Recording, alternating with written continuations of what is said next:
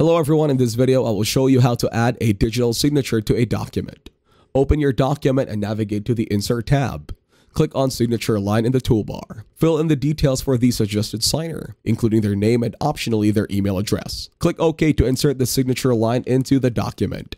Double-click on the signature line to open it.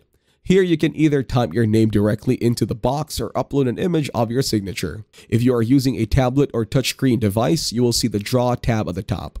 Use this feature to sign your name digitally. After signing, your signature will be marked with your ID code and a timestamp.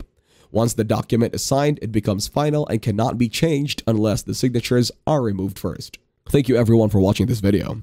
Hope you got some value. Make sure to like the video and subscribe to the channel to get notified of new videos.